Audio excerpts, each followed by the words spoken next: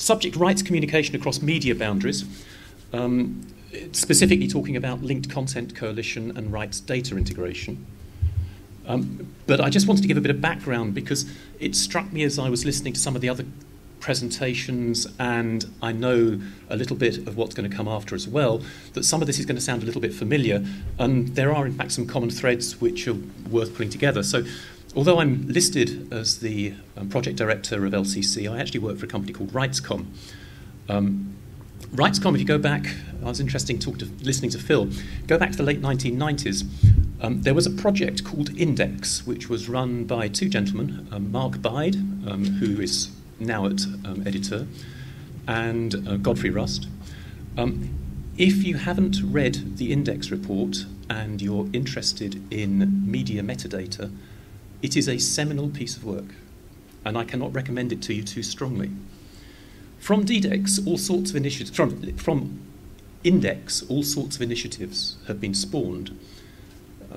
It directly informs DDEX, which is the music standard. It has informed ACAP, which ultimately led to RightsML. It informed Onyx, and the early work on Onyx PL, which you heard about earlier, is going to lead to LCC, the Linked Content Coalition, which I'm going to talk about. Linked Content Coalition is already informing Plus, which you've heard about so far today, and is going to inform some of the work that CEPIC is doing, which Sylvie would be talking about afterwards. RightsCom has also been involved in other initiatives around this space. We were almost involved in the Book Rights Registry if they just hadn't quite decided not to proceed with it. We're currently involved with the Global Repertoire Database, which is a music industry initiative to identify owners of musical works. The LCC framework is going to be informing the Copyright Hub, and RDI, which is the second project I'm going to be talking to you about, is also informed by LCC. So if some of this sounds familiar, and if some of these slides I'm going to rattle over quite quickly because they've been covered previously, that sort of gives you the context.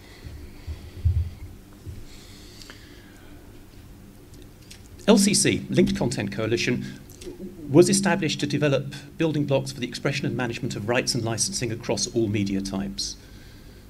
The idea was that rights are actually common across media types, and that the content that we're dealing with is multimedia. We're not talking about silos anymore. We are talking about packages of content, and we need some way of deciding, if I say potato and you say potato, do we actually mean the same thing? And we felt it was possible to do this. And Linked Content Coalition was formed. It was a global coalition, members of all media types, members of all parts of the digital supply chain. The first phase, which completed earlier this year, was the production of a set of documents, and I'll summarise very briefly what those documents covered. The second phase is moving on to more operational implementations, and that's where Copyright Hub and RDI come in. Fundamentally, though, so I don't have to say it too many times, LCC is not about automating where it isn't appropriate, which has been a theme throughout today, and it's also not about replacing existing standards. Fundamentally believe that existing standards bodies are good. The issue is they don't go quite far enough at the moment, and there is a way of actually delivering that, we believe, through LCC.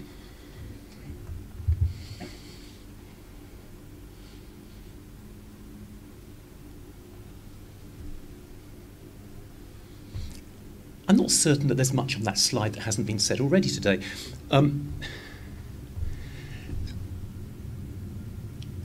This is about enabling efficient supply chains. That's what we've been talking about all day. How do you create efficient supply chains where you take as much friction out as possible, but not more than is necessary? There are some points in the supply chain which will always require manual intervention, and they should be left as they are. There are other points that can be automated. If they can be automated, automate them. And I think that sums that slide very nicely. We've also talked quite a lot today about the benefits of the efficient rights data supply chain, how it can grow the marketplace, how it can increase efficiency. We touched on political arguments, and there is a lot of politics in this space at the moment. Certainly, we heard from Thomas earlier about the situation in Germany and in France. In the UK, we've had innumerable reports about the government looking to grow the creative economy and looking at automatic rights expression as a way of enabling this.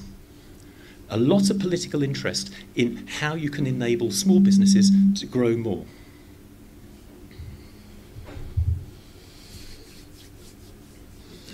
And we've talked about the challenges.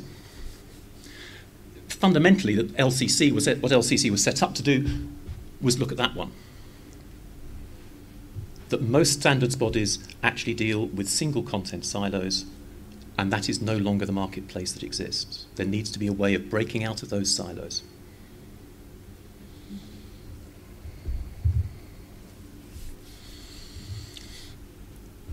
The original idea was that there would be 4 deliverables coming out of LCC.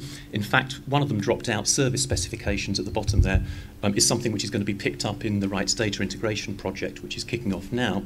So I'm going to talk briefly about 3 of them. The first is the rights reference model. That's a single data model which represents all kinds of rights data. It's not a message schema, it's not a database schema, it isn't a rights expression language. And we can have all sorts of discussions, and we have had, about the benefits of top-down, bottom-up, and whatever order you want to do these things in.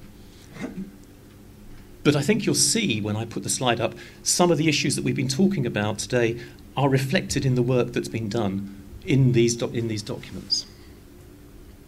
Talked a lot about identifiers today, and you'll find that there's an identifier specification, and some of the issues that we've been talking about are covered in the identifier specification.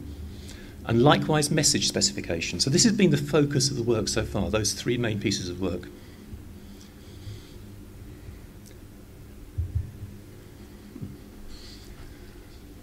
I really don't want to read all of that because it's there primarily because I assume that the slide pack is going to be distributed. It certainly can be, and it's there for reading at your convenience. But there are some interesting issues that I'd like to pull out because we've touched on them. Over on the far side, everything should be as simple as possible, but no simpler. It is possible to make something too simple. And actually, again, possibly a point for discussion, I'm not certain that necessarily starting off simple is the right direction to go in. Again, on the left-hand side underneath that, can be dumbed down, but shouldn't need to be smartened up. Because we don't know where this is all going. We agree that it's probably quite simple at the moment, but where it's going to end up in the fullness of time is less certain. Commercially neutral. Coming back to something Jonas was talking about. We don't care whether the requirement of the rights is that someone gets paid, or that someone gets attributed, or that someone gets donuts. We really aren't interested. There's an expression of rights, there's a requirement to actually access that, the content as a result.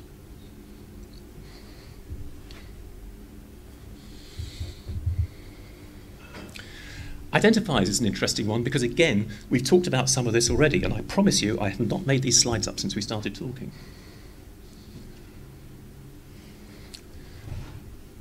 Coming back to John's application, if you've got an identifier of a party or a piece or a work, it should be resolvable. You should be able to take that and you should be able to move to a place where you can securely identify who the individual is or what the work is. Because there should be that link. There is no reason why that link should not exist. It needs to be over on the left-hand side. We strongly believe that descriptive metadata, you can have the option of including descriptive metadata in the identifier field or within the content. But rights metadata has to be associated by the identifier. Rights metadata is too dynamic to be associated directly with content. It changes too often. You've got to link back to somewhere where you can access the rights metadata.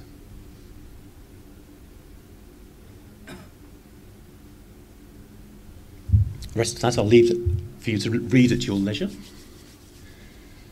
And messaging, actually, we haven't touched on much, so I'm not going to talk about it. Again, this is the sort of thing, though, that the project has been looking at. What are the ideal characteristics of the messaging that carries the information that we're talking about? I am going to talk briefly about RDI. RDI stands for Rights Data Integration. RDI is a project which emerged because of the political support of the European Commission. They were very interested in the work that LCC was doing. They wanted to support it, and they created a framework where we could run a project where a number of parties would come together, all different types of media types, all different representations of the value chain, and actually put into practice what we said the theory was. One of the things that we were very concerned about, and again I think Phil touched on this, was standards are only standards because they're used. And certainly just because we call this a standard, and it's got a nice nice block of paper around it, and we think it actually makes a lot of sense, and there are some pretty pictures, doesn't mean it makes any sense to anybody else. But we wanted a test bed. We wanted to actually prove that you could take different rights expression languages and you could transform them so that you could actually communicate across different media silos and you could create new business models. So we've got a €2 million project, which is just about to kick off. EC is funding 50% of it. And the objective is to demonstrate that data flows across the supply chain can actually be integrated using the work of the LCC.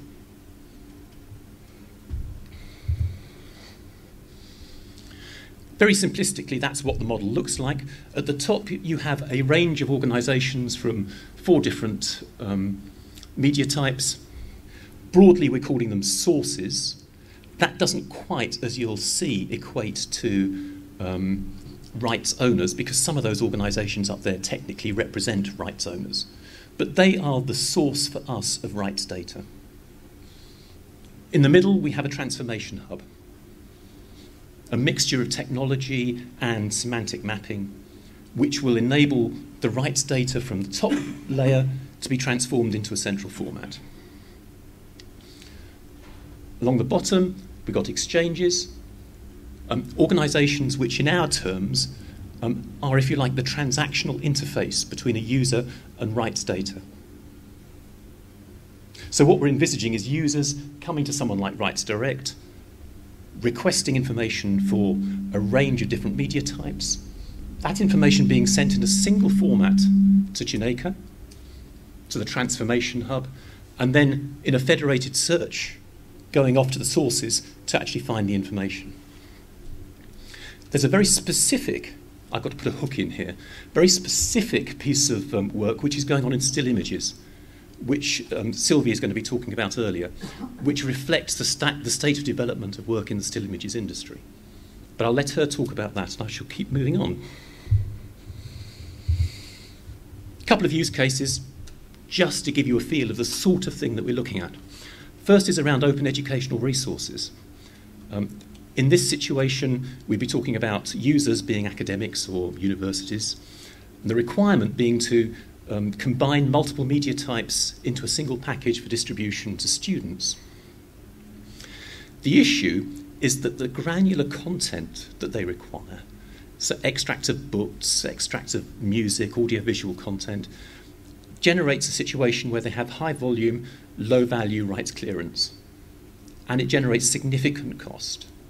There's been a project underway in the UK which has been running this sort of thing on a manual basis, and the book publisher concerned had a significant problem, just on a trial basis, actually clearing the rights. So what they're looking to do is to put in place, if you like, the equivalent of that manual project that's just completed, and put in place something through RDI which will indicate whether or not this automated clearance, this programmatic clearance of rights actually generates business benefit. And finally, second use case that we're looking at, again, just to give a sense of the sort of areas that we're exploring. The user here is a watermark embedding company. Their requirement is the ability to commercialise access to digital content from print. Their problem is that every time they try and move from one media type to another, they need to do an extensive development of their platform because of the different languages involved. And this they perceive to be a constraint on their business model. So what they'd like to do is to have a single platform, and the single platform would then, through the process, the transformation process of LCC, access multiple different content types to clear the rights for the clearance. So that they're looking for a very similar sort of structure to the core RDI format. 15 minutes and 12 seconds. I apologise for the 12 seconds. Thank you very much.